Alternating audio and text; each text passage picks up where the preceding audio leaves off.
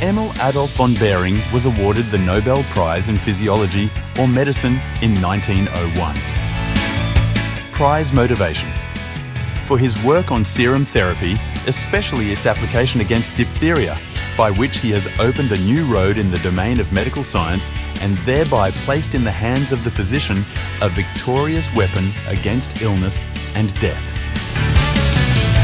Emil von Behring and his colleagues discovered that antibodies in blood serum can provide immunity to diseases. They introduced serum from immune horses to treat and prevent diphtheria in 1900.